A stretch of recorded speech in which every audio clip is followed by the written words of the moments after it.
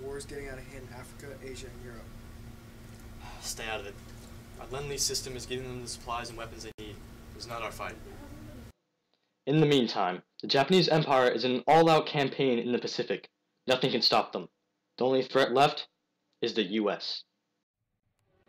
The Japanese have sent in hundreds of Zero fighter planes to attack an unaware target, Pearl Harbor. Pearl Harbor is a naval base near Honolulu. Just days ago, President Frederick D. Roosevelt has sent most US ships to Pearl Harbor. In the end, it was a tremendous mistake.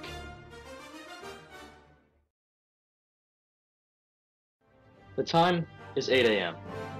Captain of the USS Arizona, Franklin von Valkenburger, is meeting up with an old friend to talk about a previous baseball game that last night. 6-0. What a game. Lovely.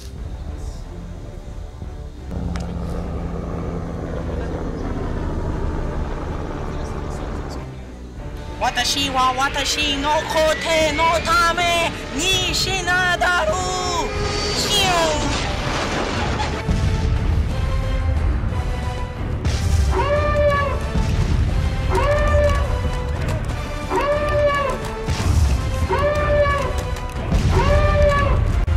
That morning, the attack on Pearl Harbor ended in more than 150 ships being sunk and over 2,000 Americans killed. The next day, President Roosevelt declares war on Japan. Boy, now is America woken up more than ever. They have the spirit and the courage to fight against the enemy. They also have gained the machinery to do it. South, Georgia Bell Aircraft Company is in the production of the most advanced bomber, the B-29. Our production is exceeding with efficiency. Good, we need this. With over 30,000 employed, our economy is boosting. By the end of the war, Bell Aircraft built more than 650 Boeing B-29 bombers. Georgia's part in the war excels, and behind the scene is its leader, the man of the two-ocean Navy. Hey, check it out. 15 military bases in the past year. We're doing our part, ain't we? Indeed, sir. Governor Carl Vinson played one of the biggest roles in the war. By the end of his service, he received the Presidential Medal of Freedom. Sir Carl Vinson, thank you for your help to Georgia. The war may have turned out differently if you aren't with us. This is for you.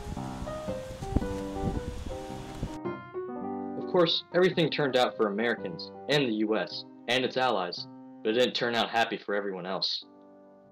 Millions of people helplessly killed. And this hurt Georgians back home really hard. In fact, the governor of Georgia annually issues proclamations declaring the Friday following the USHMM Days of Remembrance as Georgia's official days of remembrance. To be honest, this affected everyone back home.